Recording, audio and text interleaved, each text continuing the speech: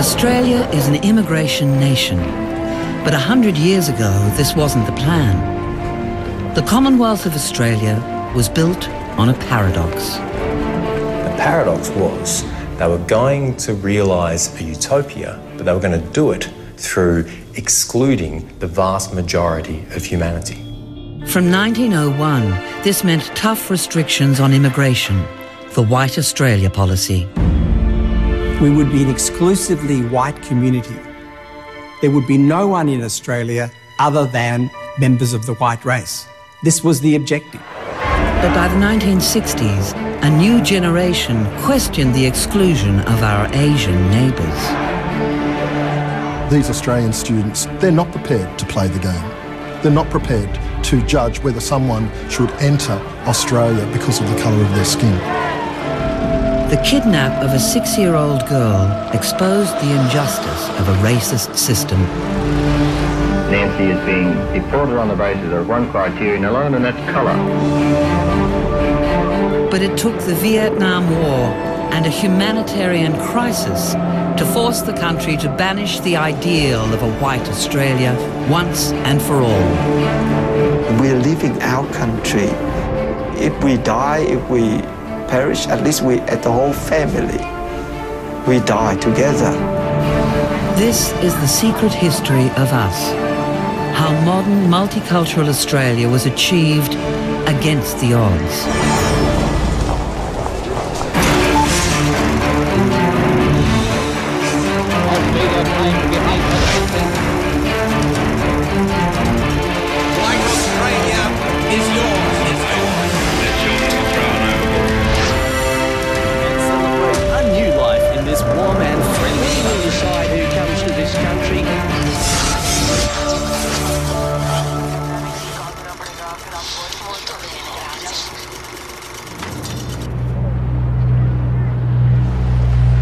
Ironically, the final chapter of how Australia became the immigration nation we live in today was only possible because of the terrifying threat of Asian communism.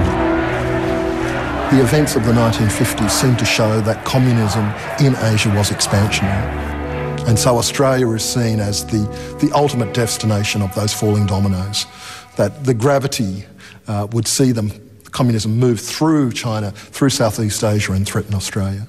Today, 5/6 of Europe and Asia are under the iron heel of communism. And one of the biggest prizes of all, Australia.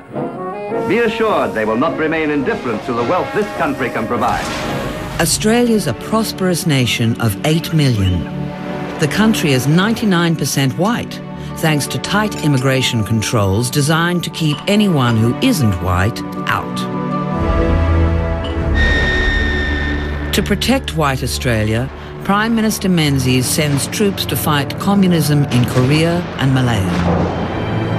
But in 1950, he also signs up to a plan to counter communism in a very different way. The Colombo Plan was an attempt to create in Southeast Asia and South Asia a bloc against this communist advance.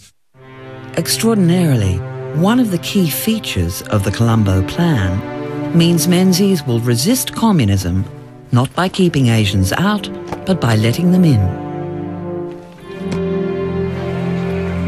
University campuses across Australia will be transformed. A crucial dimension of the Colombo Plan related to issues of education, educating Asians to play important roles in their societies and hopefully resist communism. And so the Australian government saw bringing Asian students to Australia as an important part of the plan. But it also had another motivation, and that was that these people could experience Australia, see that Australians are not racist, and return essentially as ambassadors of white Australia, at least defending the policy.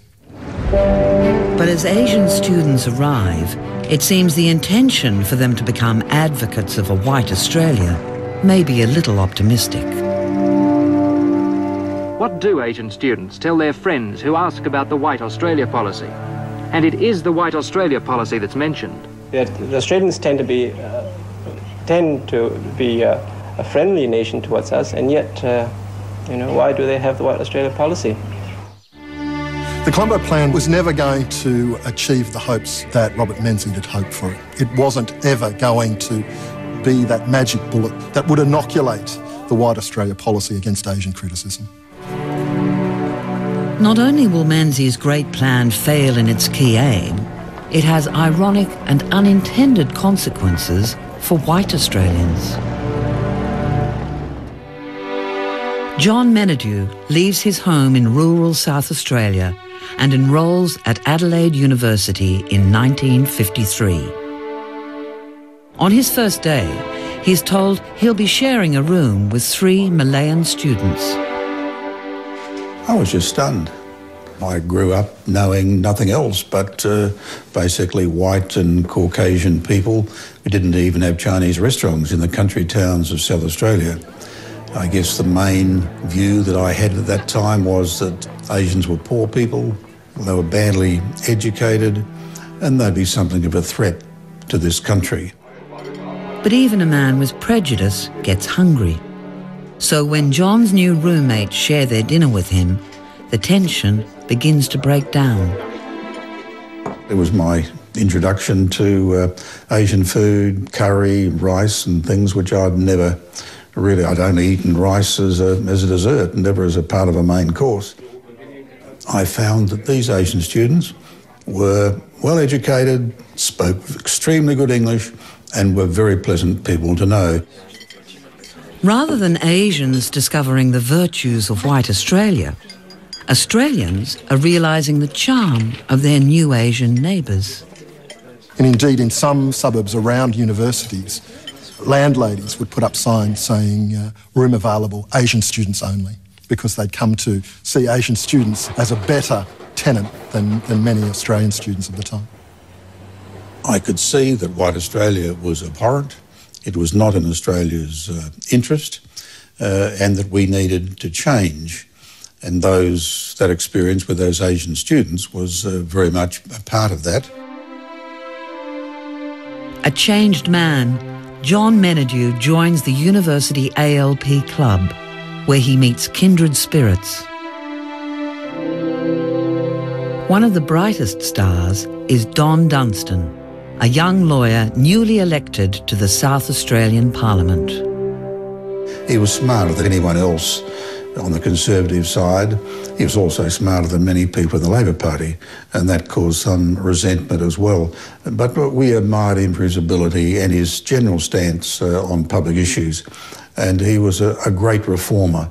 Don Dunstan was important because he is representative of this new generation of Labor politicians who come to the ALP with a social democratic agenda.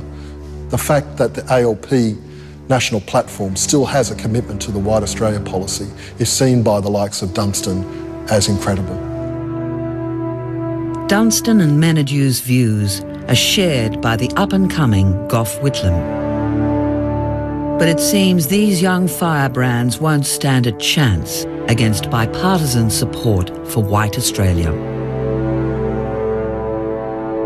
As well as Prime Minister Menzies, even the deputy leader of their own party, Arthur Caldwell, is against them. In a very real sense, Bob Menzies and Arthur Caldwell had more in common with each other when it came to their attitudes about migration and what sort of Australia should be maintained than either of them had with the younger guard in their own parties.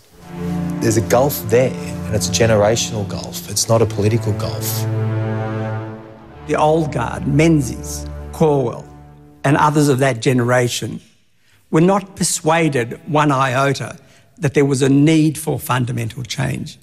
For them, it was axiomatic. It couldn't be challenged. It was like a law of nature that you couldn't mix races. If you mixed races, you end up with trouble. Throughout the 1950s, it's clear what kind of country Australia wants to be.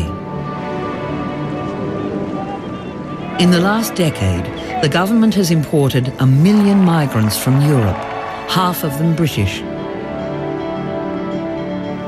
Dad's taking me to Australia. He says that's the best place for me to get on in life. You too can go to Australia for £10. Inquire now at your local employment exchange or at Australia House, London. The £10 POM scheme helps keep Australia white. We came here from Britain 3 years ago. We are so very happy that we are bringing out another British family to give them the same chance we got.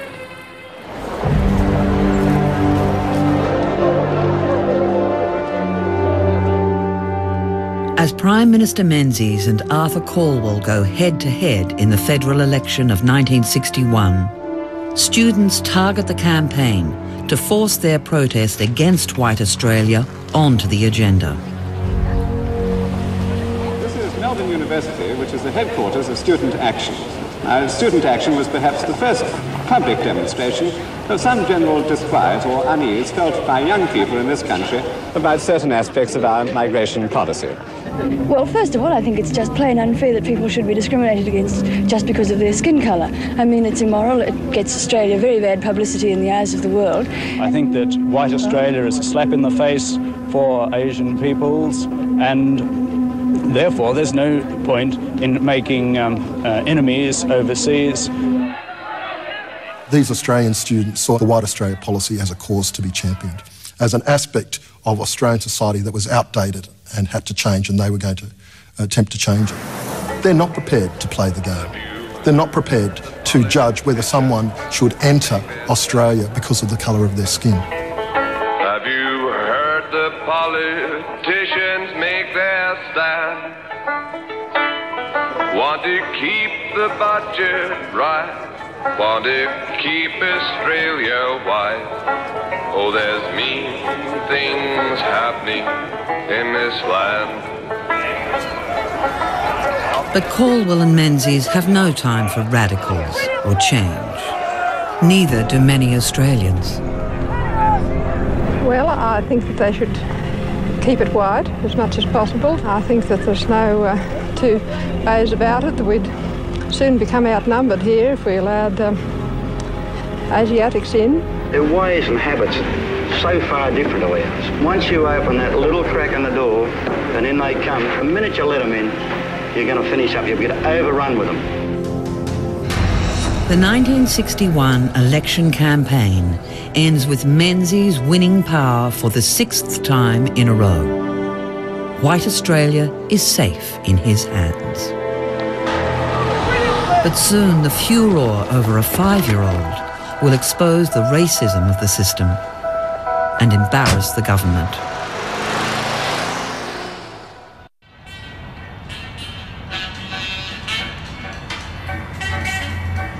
It's 1964, and this little girl is about to shake the foundations of white Australia.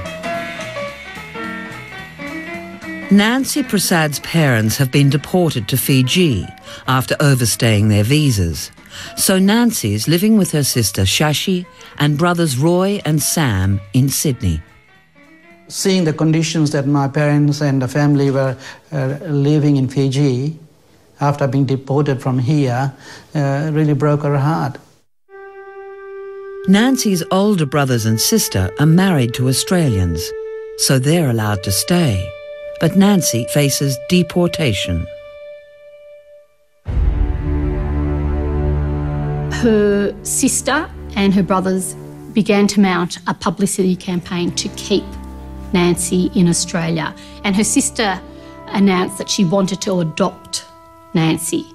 Nancy's parents claimed that it would be terrible to return Nancy to Fiji because she would be doomed to a life of poverty. Would you like to stay here? I want to go back to Fiji. Stay here. Why don't you stay here for? Because I like here. So I like to stay here. I want to go to school. But in Canberra, Hubert Opperman, the Minister for Immigration, is not about to roll over. The Immigration Department were outraged by the audacity of the Prasads and their willingness to utilise the media. So they believe the whole thing is a setup to get the whole family here in Australia. And they are firmly committed to not allowing that to happen. They're very fearful that that kind of public backdown would really undermine the integrity and the authority of the Australian government. The family fear that Nancy's days in Australia are numbered. Every time we seen a government vehicle in our street, we automatically took it that it was from the immigration department and looking for Nancy. We were really paranoid about that. They are prepared to take drastic action. And are you confident that you can keep her from the officials for the necessary time? We're going to do our best. As soon as the officials we feel they're getting close to us, we shall move from one address to the other. The Prasads are on the run, but help will now come from a man who has a growing reputation for fighting racial injustice. The public acclaim for Charles Perkins, Aboriginal leader and university graduate, has been widespread. One American Negro writer has called him the Martin Luther King of Australia. In February 1965, Charles Perkins gains notoriety when he leads the Freedom Rides to highlight discrimination against Aboriginal people who were still not included in the census. Now, the outspoken leader shifts his focus to the plight of Nancy Prasad. Charlie Perkins was the head of the student council at the time. Very nice man, very educated person, and a good friend. And he was willing to help us out, and we accepted his help. But just how Charles Perkins plans to help is kept a closely guarded secret. Meanwhile, a date is set for Nancy's deportation. There's a lot of bad publicity, but Immigration Department and Hubert Opperman are determined that Nancy will leave. We really didn't want Nancy to go. She was very fond of us and wanted to remain in Australia. We were very worried. Couldn't really comprehend that the government was going to that extent of removing a little child from a family environment that loved her. The 6th of August 1965, the day of Nancy's deportation has arrived. Sam drives his little sister to Sydney Airport. And it was a very nervous trip from home to the airport, praying that hopefully nothing goes wrong here. Charles Perkins has organised students to protest Nancy's deportation.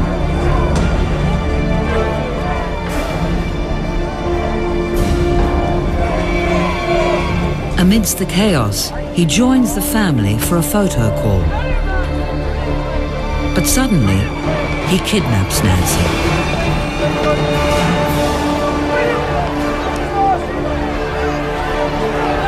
I've never been, picked up and run by a stranger. It all happened very quickly. So it was 1 minute I was there and the next minute, in his car. So, I don't think I had a huge amount of time to react.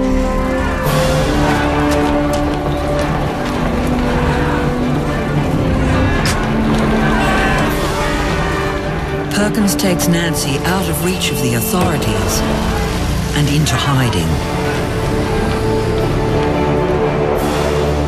It's quite shocking and dramatic and was very embarrassing for the Australian government. 2 hours later, Nancy turns up safe and sound, and it turns out that this whole thing was a setup. It was absolutely scary. Anything could have gone wrong and I would have been the one to face the consequences. I feared that I could be behind bars. all the parties involved, with the agreement of Nancy's sister, argued that they had been trying to reinforce to the Australian public, the injustice of Nancy's removal and to reinforce the fact that the White Australia policy had to end. I feel very strongly about it personally because it is a colour question. Nancy is being deported on the basis of one criterion alone, and that's colour. And this is bad and immoral as far as I'm concerned. When the man picked you up and ran away with you, were you frightened? Were you worried? No. Did you know him? No. Huh? Weren't you worried at all? When he ran fast? No. Oh, you are a brave girl. Tell me, had somebody told you might be picked up? No. Aha, that's the way. The very week that Nancy avoids deportation, sparks fly inside Sydney Town Hall.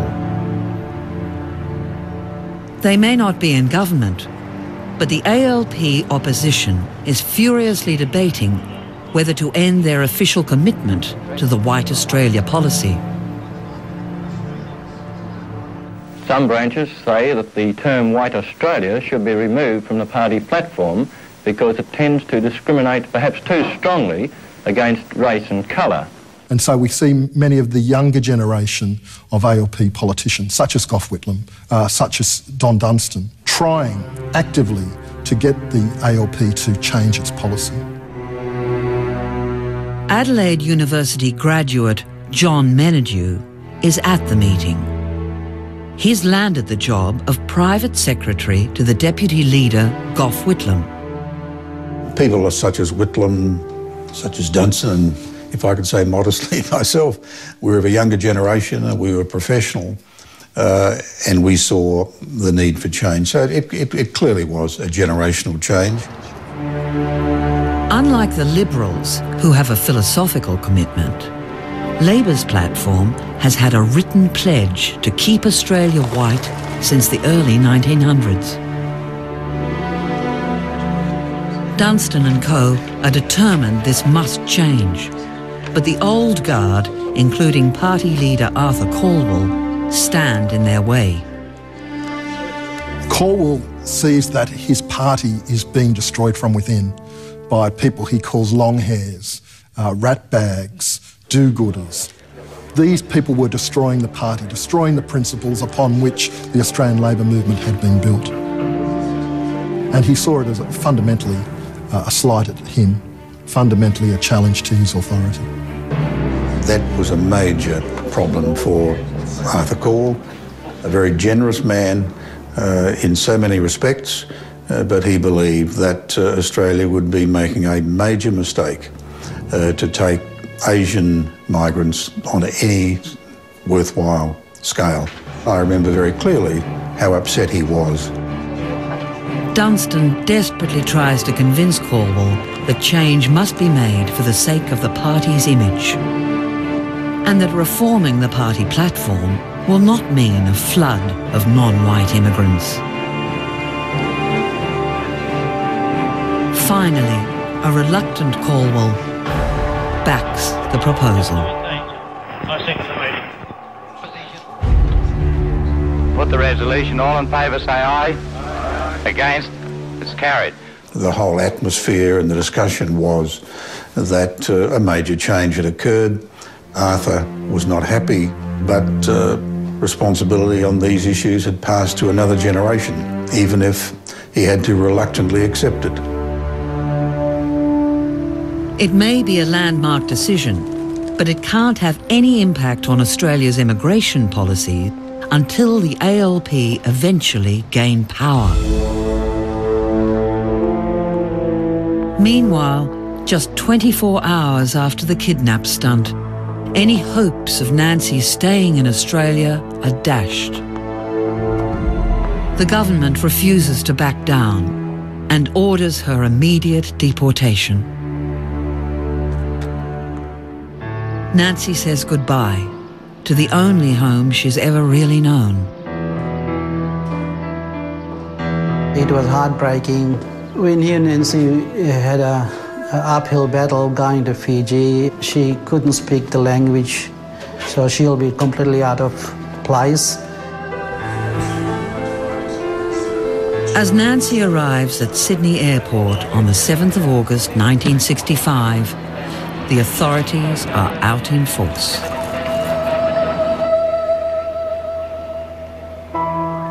A lot of policemen there. There was a lot of people. I think they were making sure that I got on that flight. They weren't going to have that same incidents happen as it did, the day before. I'm feeling for myself there. Seeing that plane take off, that's what I'm feeling.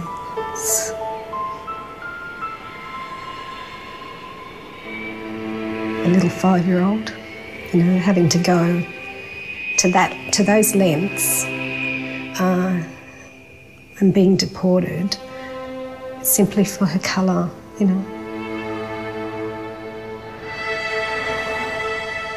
Just 5 months later, the man who oversaw Nancy's deportation finally retires as Prime Minister. I couldn't see myself saying to the people of Australia, I want you to give me another term. As Robert Menzies, the chief guardian of the White Australia policy, steps aside after 16 years, momentous change suddenly seems possible.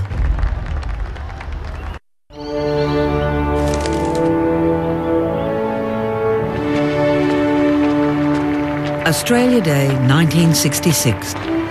There's a new man in the lodge. Harold Holt, a former Minister of Immigration, decides to take a fresh look at Australia's immigration policy. Holt is looking to make his mark as the new leader. He's trying to present an image of himself as youthful and in touch with, a changing Australia and changing circumstances. Holt announces that Australia will open its doors to 6,500 highly skilled Asians every year. It's the first time in the nation's history that such a commitment has been made. But right away, the Minister for Immigration, Hubert Opperman, reassures the public the trickle will not become a flood. The changes are not intended to meet general labour shortages or to permit the large-scale admission of workers from Asia. There is no departure intended from the principles of our immigration policy, and the basic aim of preserving a homogeneous population will certainly be maintained. The government hopes to rebrand Australia's racist image abroad without disrupting the fabric of Australian society. Ultimately, Holt has no interest in ending the White Australia policy. Indeed, it can be argued that the changes of 66 are about saving and perpetuating the policy rather than beginning to pull it down. Nobody runs around and says, hooray, the old witch is dead, no more White Australia. When people from Asia sought to migrate to Australia, they were not told, sorry, that's not possible. They were told, fill out this form. The chance of actually being admitted to this country was very small.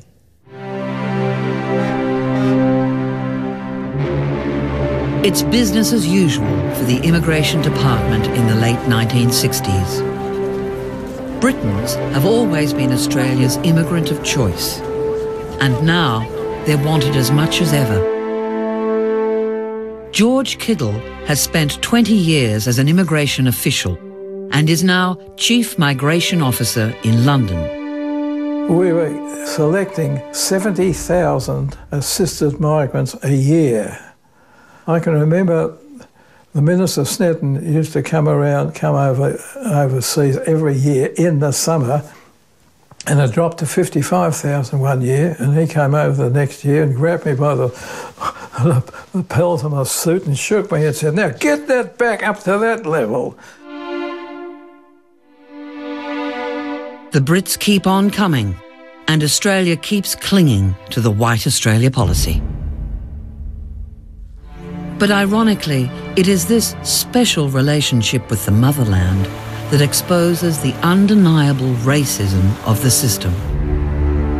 Right into the 1970s, the Australian government still privileges British migration through the assisted migration scheme, the so-called £10 POMs. In early 1970s, a British citizen by the name of Jan Allen applies for the assisted passage scheme and is denied. On the face of it, it is peculiar. He's a computer engineer. The Australian economy requires his skills at that time. He had received glowing reports from immigration officials. The only reason he wasn't offered an assisted passage like many other migrants from Britain were was that he was black.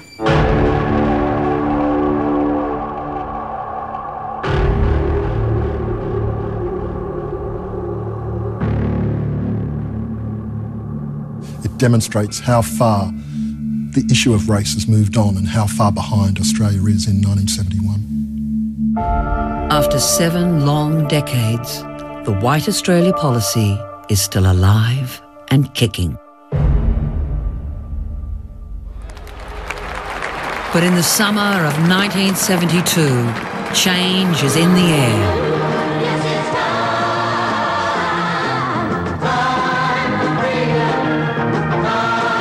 Gough Whitlam leads Labor to a landmark victory on the promise of sweeping reform.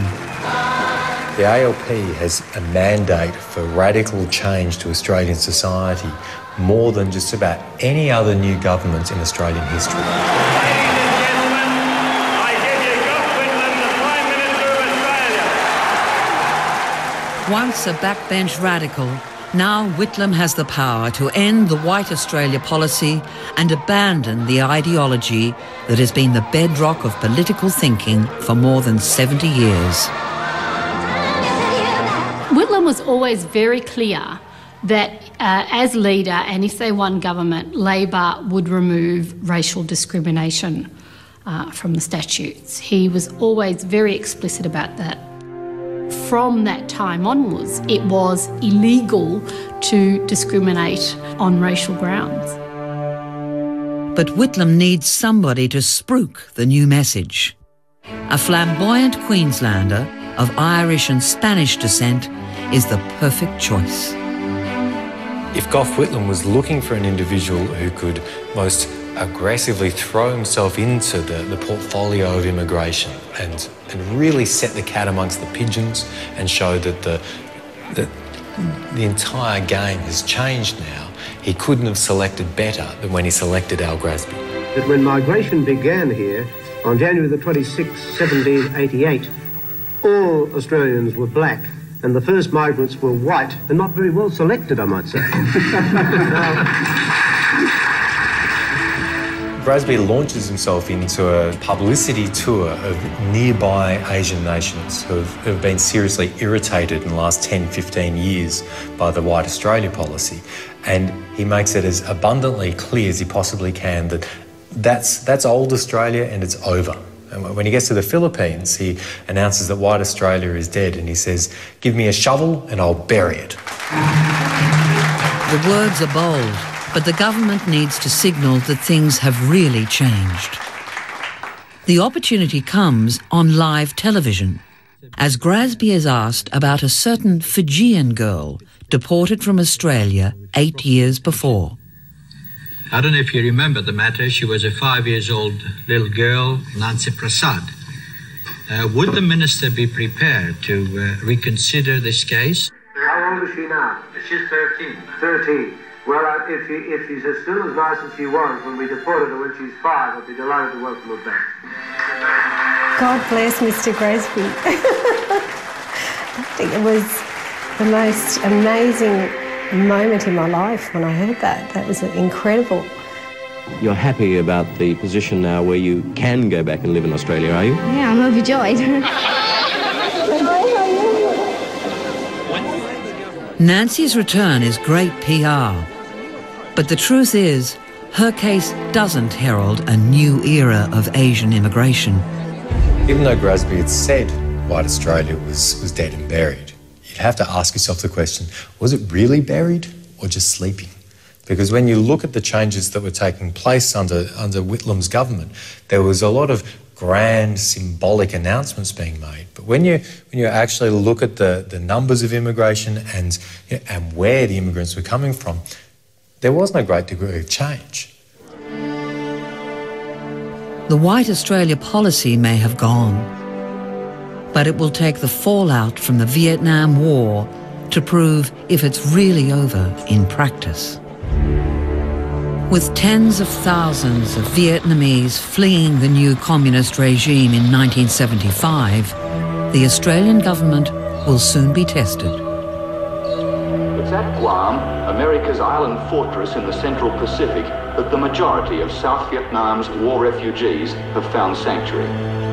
Australian immigration officials were among the first on the scene at Guam. It was a giant United States base, military base. It was a tent city with thousands and thousands of people who'd been flown in from Vietnam and who were being processed for onward movement. Well, the people we've had contact with so far have largely had strong family commitments in Australia, mostly wives and children of Vietnamese who've settled in Australia, and a number of parents of Vietnamese.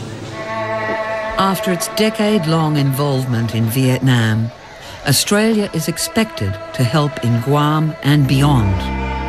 But in Canberra, John Menadue, now Secretary to the Prime Minister, sees firsthand the lack of action from his boss. There were some groups that were vulnerable in Vietnam towards the latter period of the Whitlam government who deserved our protection, and we did not give it to them. While Gough Whitlam was prepared to end decisively the White Australia policy, when it came to accepting large numbers of migrants from the Asia region, he balked. Out of 96,000 stranded Vietnamese refugees, Whitlam agrees to take just 1,000. For those on the ground, it's a tough directive. Well, it wasn't in my power to change the Prime Minister's position on Vietnamese.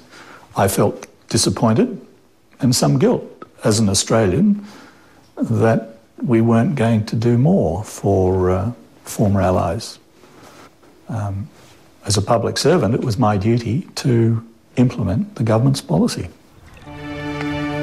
Canberra's response seems meagre.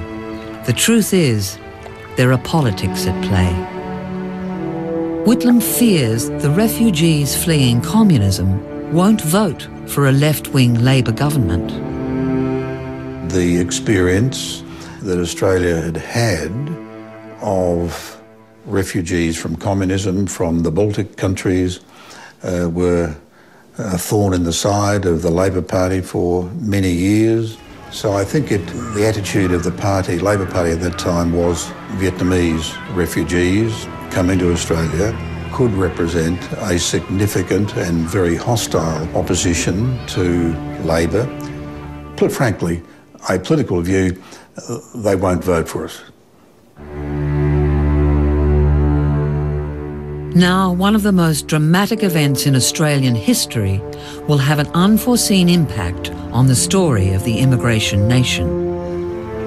On the 11th of November 1975, the Governor-General dismisses the Whitlam government. The proclamation which you have just heard read by the Governor-General's official secretary was countersigned Malcolm Fraser. Amidst the controversy, the top job is seized by Liberal leader Malcolm Fraser. Who will undoubtedly go down in Australian history from Remembrance Day 1975 as Kerr's Kerr.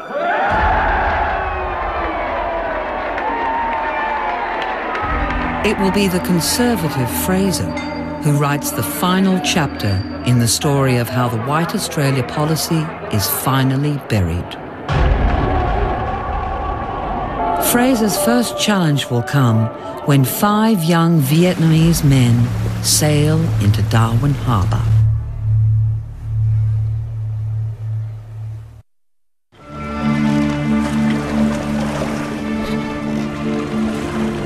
Anzac Day 1976, and a tiny fishing boat is about to sail into the history books. The first Asian boat people are on their way to Australia. The first few days we get worried and we scared and worried so much. Don't know where we go, what life. And after a few more days, we don't think too far away. We have enough fuel, water, food. So we keep going. His future under threat, 19-year-old Tak Tam Lam flees the communist regime in Vietnam. With 4 friends, he escapes onto the high seas. Using nothing but a school atlas to guide them, they fearlessly consider sailing thousands of kilometers to Australia or America. American people, no friendly people. We know during the Vietnam War, we know. So on the Australian Army is very friendly, we know, yeah. Fond memories of Australian soldiers convince the boys to head here. After 2 months at sea, they finally make it to Darwin Harbour. Pulling up next to a prawn trawler, they ask local fishermen what to do. Just call the police, public funds there. So my brother, we don't have money. So they give my brother 10 cents there. Go call there. Yeah. So my brother got to make the phone call to call the police. And my fisherman, my friend's fisherman, he died for 3 weeks, no cigarette on the boat. And so the fisherman smoked. So with the body language, asked him to cigarette. And the fisherman showed the whole packet of cigarette to him and said, yeah, for you. Yeah. So I said, oh, Australia people very good. Only one, but they give whole packet. I mean, very good country. That's not the country we like. The locals may be welcoming, but immigration officials are panic-stricken. The authorities think even 5 boys and 1 boat could cause public alarm. In his latest mission, Wayne Gibbons is ordered to Darwin to hush things up. But we kept the arrival of the boat, that first boat, into Darwin as low-key as we could. We didn't want to spook Australians. Boat arrivals directly into Australian territory risked creating an atmosphere that things were out of control. When the Australian public feels things are out of control, they generally turn against immigration. The government has managed to keep this first arrival under wraps. But just 2 years later, Prime Minister Fraser faces a crisis on an entirely different scale. There are now hundreds of thousands of refugees fleeing Vietnam, and several hundred boat people have already made it to Darwin. Vietnamese refugee boat number 48 arrived in Darwin yesterday with 113 people on board. Immigration Department officials have completed preliminary checks on the refugees and are now awaiting a decision on whether they'll be taken to a quarantine station for detailed health and immigration procedures. Meanwhile, the refugees remain on the enlisting boat, which will eventually join the dozens of others lying in and around the Darwin Harbour. Canberra dispatches Wayne Gibbons to Malaysia to set up refugee camps and stop the boats from coming directly to Australia. You would see them arrive with no standing room on the deck, and that looked awful. But when you opened the hatch and looked below, and you saw hundreds sometimes of people just stacked like sardines, literally like sardines. There was no room to move. How people survived those journeys was amazing. The exodus from Vietnam shows no sign of slowing down. The Nguyen family fought against the communists. Now, like many others, they must flee. We were listed as the public enemy #1. We are the most dangerous elements of the new society. We are scoundrels, we are scum of the earth, and we must be sent to labor camps. That is when Mum decided that at any cost we must escape. Like all Vietnamese, Phong's family are forbidden from leaving the country. But the government is pushing out the ethnic Chinese, and so the Nguyen's assume false identities and escape on a packed ship.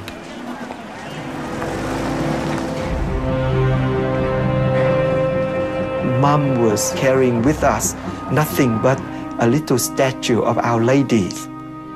That's it, and nothing. No clothing, just what we wear. And we're leaving our country. But the only thing is, I'm happy if we die, if we perish, at least we, as the whole family, we die together. For the developing countries of Southeast Asia, the influx of hundreds of thousands of refugees is an intolerable economic burden. But with July 1979, and there are now 400,000 refugees in Southeast Asia looking for a new home. Malcolm Fraser has a momentous decision to make. If he opens the doors, he not only risks the backlash of a deeply fearful nation, he will overturn an ideology that has barred Asians from Australia for more than 70 years. If Malcolm Fraser had decided that he wouldn't take Indo-Chinese refugees until he had consulted opinion polls or focus groups, he would never, and Australia would never have taken Indo-Chinese refugees. But Malcolm Fraser didn't take polls. He decided that leadership was essential. It was something that Australia had to do, morally justified, and it would be to the benefit of this country if we did so. In July 1979, Fraser agrees to take 14,000 Indo-Chinese refugees. Ultimately, 70,000 will settle here during his time as Prime Minister. Phong Nguyen's family arrive into Adelaide at Christmas in 1979.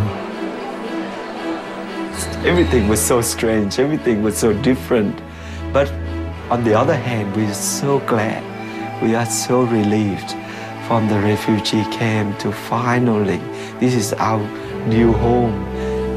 In my mind, there's no doubt that the decisions made by the Fraser government literally changed the face of Australia. We had never had such an injection of Asian migrants to the country, not since the gold rush days.